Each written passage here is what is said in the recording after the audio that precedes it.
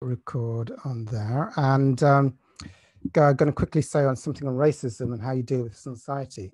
Well, my thing with racism, let's say I'm born with brown skin in this lifetime, which I am, and you know, I might be called Paki, or go back to your own country, or who knows what. I had a guy when I was a kid to try to throw stones at me. I confronted him and he punched me in the eye.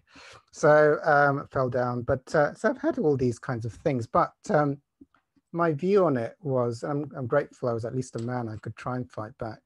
But how do I do? Well, for me, spiritually now, why am I born? I don't believe it's by accident that I'm born with the color of skin I am, in the country I am, and that I faced racism. But I don't believe that's unfair, or that in a way the people that are doing that to me are wrong.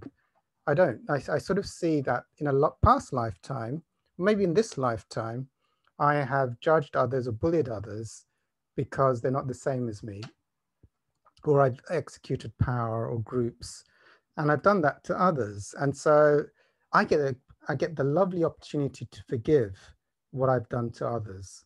Or at least I get the chance for transcendence and to spiritually evolve and see it differently. So yes, I mean, if someone was racist to me, I would be triggered, but I would clear it. You know, I'd pray for forgiveness for the one in me who has picked on others or been racist or has done things to others which have been unfair in this lifetime and past lifetimes. I would try and use this, because in truth, there is no such thing as racism. I know this might sound a bit funny or weird, but I would say in truth, my capacity to register and be in resentment and to see the other person as having done me wrong is a level of consciousness. There is a certain level of consciousness, as of course the miracle says, where there's nothing to forgive, where you would only see what happened in love. Or where you would, I mean, Hawkins made the funny joke. It's like if someone brought a gun and threatened to shoot him, he'd just stick his tongue out at them and try and make a joke about it. Why? Because he'd be telling them, "This is, I know what's going to happen, but you better get lighthearted and see this differently before you do make a huge spiritual mistake, which you're going to suffer. I'm not going to suffer." So as you spiritually evolve, how you see, I mean, your perception of racism starts to disappear and is transformed at different levels of consciousness.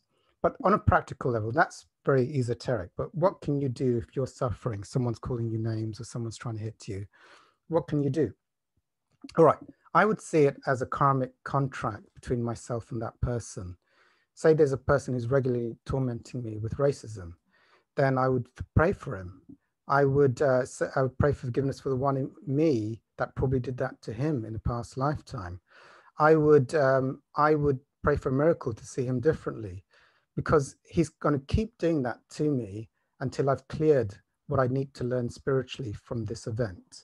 So on a serious note, he's my karmic assignment. He's come here to teach me a spiritual lesson until I've learned my lesson with him. Now, I could try and buy a shotgun and shoot him, but I don't think that was what God wants me to learn by the incident. So I have to transit. And I'll go back, I'll end on this very quickly. And this doesn't sound as serious as racism, but I think a lot of spiritual seekers will know what I'm talking about.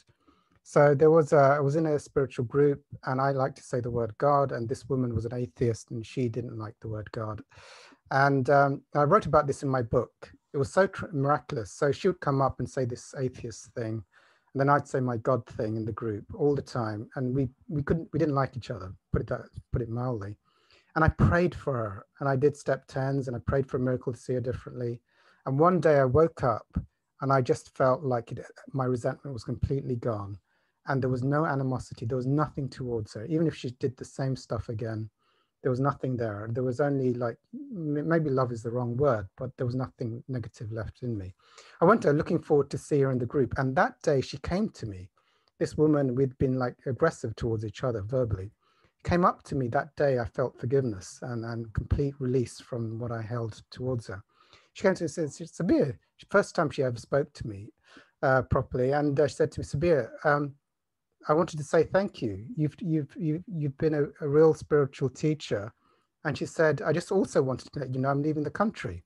And it's like, when I learned the spiritual lesson with this woman, it was like God took her out. I'd learnt my lesson, and this problem that I was facing over and over again was removed from my life. And I know a lot of you have, you know, when you've learnt the lesson, the thing disappears.